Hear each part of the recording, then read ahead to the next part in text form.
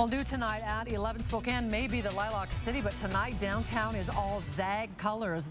Red, blue, and white across the city tonight. Good evening. Thanks for joining us. I'm Nadine Woodward. We have a case of Zag fever as the Gonzaga Bulldogs prepare to make history tomorrow in Arizona.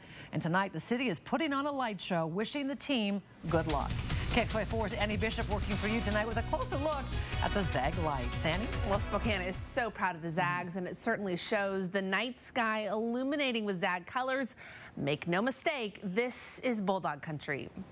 Kind of having a Christmas in March around here. From the Davenport Grand, the steam plant, to Riverfront Park, the message is crystal clear. Can you see the sign? We're so excited. Go Zags, go Zags.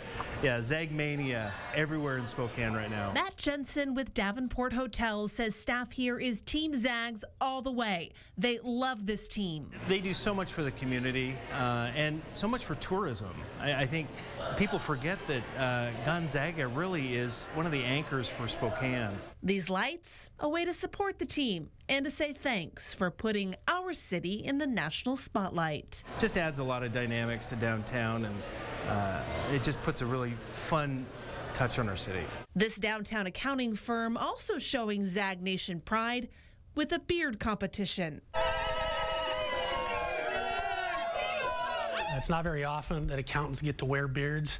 It takes a lot more effort for us to grow them than it does a 300-pound, 7-foot center. Jack and Dan's and the Globe all reeling with excitement. It's a lot of history, a lot of season ticket holders. They like to come here before and after the game, and that's just what they keep doing. Future looks bright, Zags. It's been an incredible ride, and this city now glowing with pride. It's been such a long, hard-fought battle for them. They got the right mojo going, and they're just a well-balanced team. And we'll be going crazy, looking forward to the ticker tape parade if it happens. And what a beautiful night with all those Zag colors. Can't end the newscast without saying, go Zags. In the studio, Annie Bishop, KXLY4 News. Sure is pretty. Thanks a lot, Annie.